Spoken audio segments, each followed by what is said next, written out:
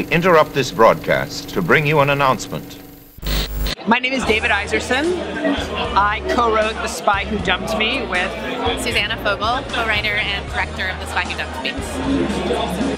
Well, the movie basically follows two best friends who are around 30 and they're each other's greatest supporters and really on each other's team, and they end up on this international espionage adventure, escape mission through Europe.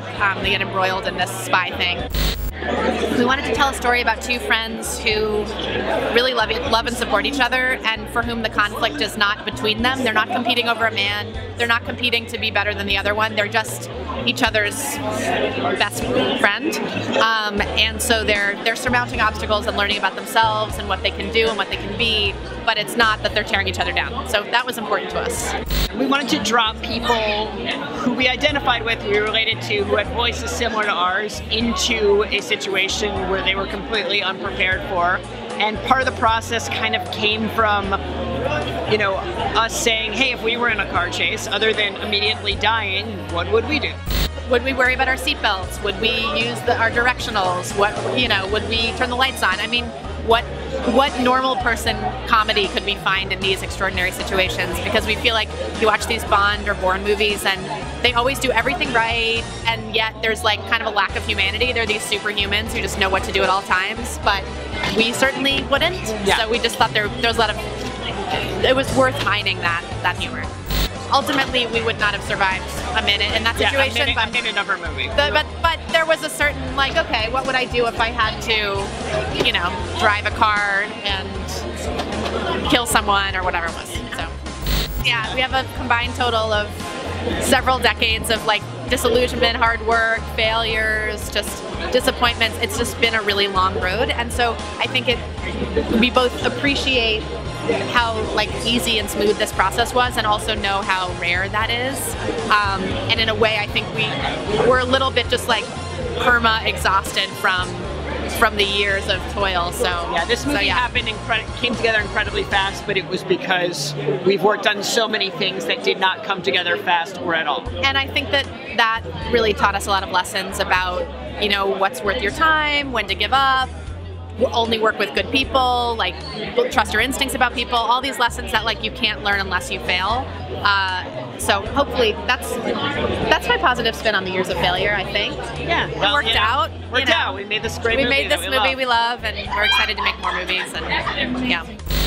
I think that if you have fun writing something, then people can tell that when they read it, and people can tell it when they watch it, and that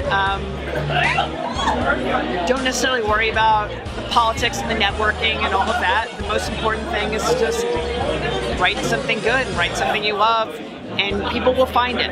If they can, if they should, they will. Yeah, I agree with that. And I would say that just as a director, I think that this, my first movie was a very low budget movie about two friends that we shot in 18 days, very cheaply. And this was obviously a huge leap, and I feel like I got in my head about it, and I didn't know what it was going to be like, and I was really worried about screwing it up. And I think at the end of the day, it's always about the people you surround yourself with, and having faith in yourself, and being able to sort of not get caught up in the politics and the drama, and just remember that the only important thing is your job is just to make little decisions. It's just a lot of little decisions, and that's all the job is. So anyway, on the other side of it now, I can say that if you get scared or get nervous about it, just try to break it down into little doable tasks, and it's easier than you think. Well, easy is the wrong word, but it's achievable. Yeah. We are really excited every time we get to do something like come to an event with other screenwriters or anything. We're just so happy to be part of this, because we've sort of been on the outside looking in for so long, and it just feels really good. Comedy at its purest is humanity, is personal, is individual moments with people without the sort of weight of the world bearing down. I mean, I